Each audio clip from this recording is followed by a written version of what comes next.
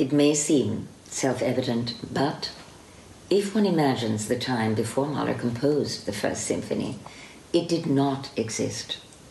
If he had not written the First Symphony, we would not have the Resurrection or any of the other symphonies.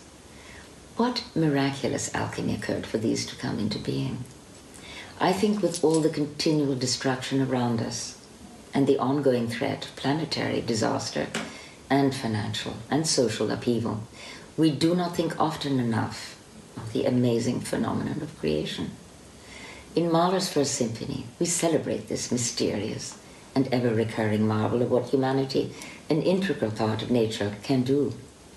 Mahler considered himself the singer of nature, and with this work he is beginning a symphonic, artistic and personal journey, which will only end in his death. That journey is now for us to continue. This opens inner doors to all aspiring artists of whatever profession, to what can be done to create something unique and eternal. A person must find his or her own voice. Perhaps this First Symphony of Mahler will help you find yours, give you the courage to listen inwards, not only with regard to the arts, but life itself, to find your own voice and way of life. The greatest art is the art of living. Mahler's thought as well, I believe.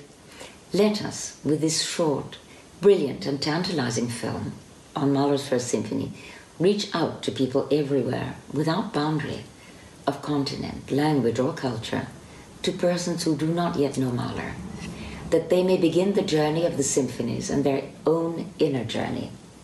Let us make as many persons as possible dream, and let us stimulate each personal vision of life.